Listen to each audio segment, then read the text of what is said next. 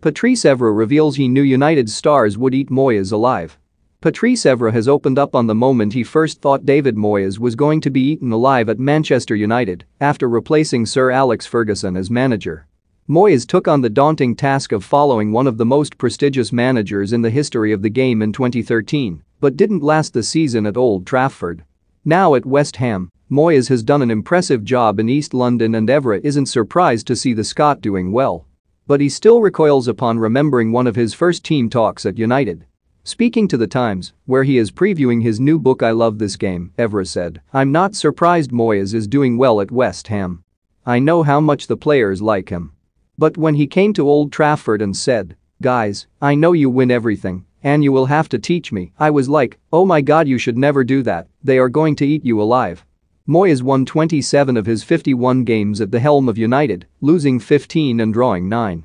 But while Evra enjoys a blossoming relationship with Moyes' predecessor Ferguson, it hasn't always been smooth sailing between the two.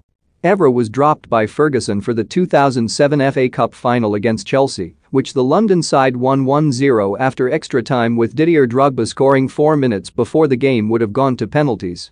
"That was really painful," Evra said. "The only trophy I didn't win in England was the FA Cup, so it was even worse. I couldn't help the team. I warmed up for 80 minutes. I was close to ending my career with Manchester United. I didn't shake hands with Alex Ferguson after. I am happy to die in the battle, but I have to be in the battle." Evra, now 40, ended up staying at United for another 7 years, eventually departing for Juventus in 2014. He won 5 Premier League titles, the Champions League, the Club World Cup and 3 League Cups during his time in Manchester.